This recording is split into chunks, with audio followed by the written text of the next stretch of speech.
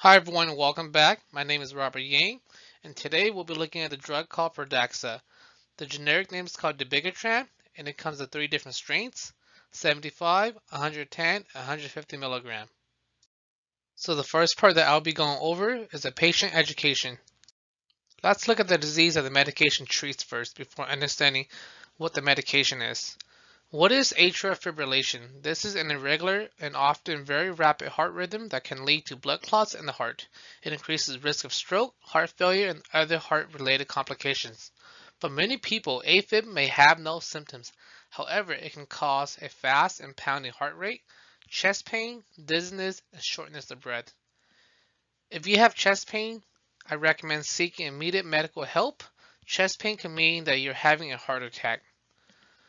Some causes and risk factors include coronary artery disease, high blood pressure, using stimulants or drinking alcohol, lung disease, obesity, and age. Another disease state that the medication can treat is called venous thromboembolism. It includes deep vein thrombosis and pulmonary embolism. DVT occurs when the blood clot forms in the deep vein. It usually develops in the lower leg, thigh, or pelvis, but it can also occur in the arm. PE occurs when a part of a clot breaks off and travels to the lung, causing blockage. If the clot in the lungs is small and with appropriate treatment, people can recover from the PE. However, there could be some damage to the lungs. If the clot is large, it can stop blood flow from reaching the lungs and is fatal. Symptoms of DVT can include swelling, pain, and redness of the skin. Symptoms of PE can include difficulty breathing, chest pain, and coughing up blood. Some causes and risk factor can include injury to the vein, often caused by fracture, severe muscle injury, or major surgery. Slow blood flow, often caused by confinement to the bed due to medical condition. Limited movement, an example is having a cast on the leg to help heal an injured bone, or sitting for a long time, especially with crossed legs or paralysis. It also includes age, family history, and obesity. So, what is Pradaxa? This is an anticoagulant that helps prevent the formation of blood clots. It lowers the risk of stroke caused by atrial fibrillation. It is used when AFib is not caused by a heart valve problem. It treats and prevents deep vein thrombosis and pulmonary embolism, and it is used in adults and children 3 months of age and older. What are some important safety issues before taking this medication? Tell your doctor if you have a bleeding disorder, if you have kidney problems, if you have had or plan to have a heart valve replaced. If you are breastfeeding, do not breastfeed while taking this drug. And last of all, if you are undergoing a spinal tap or receiving spinal anesthesia, Pradaxa can cause serious blood clot around your spinal cord, which can lead to paralysis. How to take Pradaxa? Take it exactly as prescribed by your doctor. Take it with a full glass of water, and maybe taken with or without food, and you want to swallow the whole capsule. Do not crush, chew, break, or open it. What are some important safety issues while taking this medication? Do not discontinue taking the medication without talking to your doctor. You may bleed more easily. Avoid activities that may increase your risk of bleeding or injury. Also, avoid alcohol, as heavy drinking can increase your risk of stomach bleeding. If you are taking 2 doses in a day, then take them 12 hours apart. If you fall or if you hit your head, call your doctor as soon as possible. What are some of the possible side effects? Common side effects include stomach pain or discomfort, indigestion, nausea, and diarrhea. Serious side effects can include pink or brown urine, any bleeding that will not stop, cough with bloody mucus, black or tarry stools, joint pain, or swelling. What happens if you miss a dose? Take the missed dose as soon as you remember it. If you missed a dose less than 6 hours before your next scheduled dose, then skip the missed dose and continue your regular dosing schedule. Do not double dose to make up for the missed one. How to store this medication? Store it at room temperature in a dry place. Keep it in a safe place away from children. Throw away any expired or unused capsules left after 4 months and keep it in the original bottle. And also keep the lid tightly closed. Now I will be going over the prescriber education. Pharmacologic category and pricing. This is an anticoagulant, a direct thrombin inhibitor, and also a direct oral anticoagulant. The 75 milligram, 110 milligram, and 150 milligram each cost $9.92. Recommended dosing. Dosing in adult. For AFib to prevent stroke and systemic embolism, this is 150 milligram twice a day. If there is an increased risk of bleeding, it is going to be 110 milligram twice a day.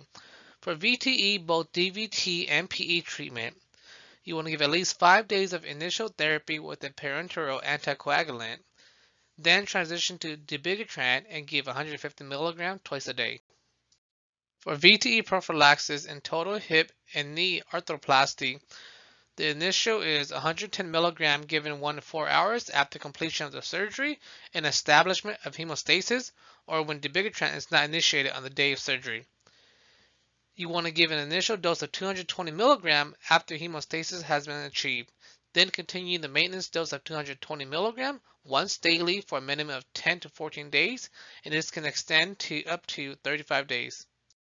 For outer kidney function dosing, VTE, creatinine clearance of more than 30 ml per minute, there is no dose adjustment. If the creatinine clearance is less than or equal to 30 ml per minute, you want to avoid use. For AFib, if the creatinine clearance is greater than 30 ml per minute, no dose adjustment. If it is between 15 to less than or equal to 30 ml per minute, then you want to give 75 milligram twice a day. If the creatinine clearance is less than or equal to 15 ml per minute, you want to avoid use. And for hepatic obesity dosing, there is no dose adjustment. So how to transition from another anticoagulant to Dabigatran.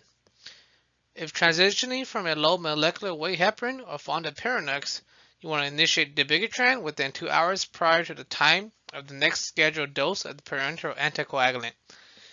Transitioning from unfractionated heparin continuous infusion, you want to start Dabigatran when unfractionated heparin is stopped, and transitioning from warfarin, you want to discontinue the warfarin and initiate Dabigatran when the INR is less than 2. If you're transitioning from Dabigatran into another anticoagulant, for example, from a low molecular weight heparin, fondaparinux, or unfractionated heparin, continuous infusion, after the last dose of Dabigatran, you want to wait 12 hours. This is assuming the creatinine clearance is greater than or equal to 30 ml per minute, or wait 24 hours if the creatinine clearance is less than 30 ml per minute before starting the parenteral anticoagulant. Transitioning from Dabigatran to warfarin. So one option is to stop the Dabigatran, start the warfarin the same day, and bridge with a parenteral anticoagulant until the desired INR is reached. An alternative is to overlap the two agents. If this is done, the timing of warfarin initiation is based on the creatinine clearance. Creatinine clearance of more than 50, initiate warfarin 3 days before discontinuing the Dabigatran. If the creatinine clearance is 30 to 50, you want to initiate warfarin 2 days. If the creatinine clearance is 15 to 30 ml per minute, you want to initiate warfarin 1 day before. And if creatinine clearance is less than 15, then Dabigatran should not be used. So what is the mechanism of action of Pradaxa? This is a specific reversible direct thrombin inhibitor that inhibits both free and fibrin-bound thrombin. It inhibits coagulation by preventing thrombin-mediated effects, cleavage of the fibrinogen to fibrin, activations of factor 5, 8, 11, and 13, and inhibition of thrombin-induced platelet aggregation. Pharmacokinetics. The absorption is very rapid. Volume distribution is 50 to 70 liter. Protein binding is 35%. It is metabolized hepatically. The bioavailability is 3 to 7%. For the half-life elimination, pediatrics is 12 to 14 hours. Adults is 12 to 17 hours. In elderly, it is 14 to 17 hours. And in mild to moderate renal impairment, it is 15 to 18 hours. And then in severe renal impairment, it is 28 hours. Time to peak in plasma. Fasting state is 1 hour. It can delay 2 hours by food, and the excretion is primarily in the urine. Medical safety issues. Breaking, chewing, opening capsules will lead to a 75% increase in absorption. For the sound-alike, look-alike issues, Dabigatran may be confused with Vigabatrin. Pradaxa may be confused with Plavix. This is a high-alert medication. In geriatric patients, this is a high-risk medication. and the various criteria. Inappropriate medication to be used with caution in patients 75 years and older due to an increased risk of GI bleeding compared to warfarin. Some contraindications include active pathological bleeding, history of hypersensitivity reaction to Dabigatran or to one of the excipients of the product, and mechanical prosthetic heart valve. What are some of the drug interactions? P-glycoprotein inducers include carbamazepine, phenobarbital, phenytoin, rifampin, and St. John's wort. For the inhibitors, this include amiodarone, cyclosporin, ticagrelor, verapamil, and itraconazole.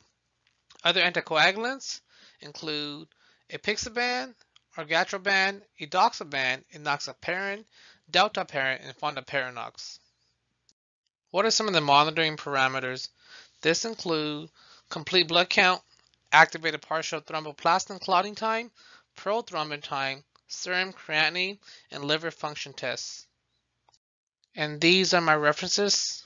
Thank you again for joining me. I hope you learned something new today, and be on the lookout for my next video. Take care. Bye-bye.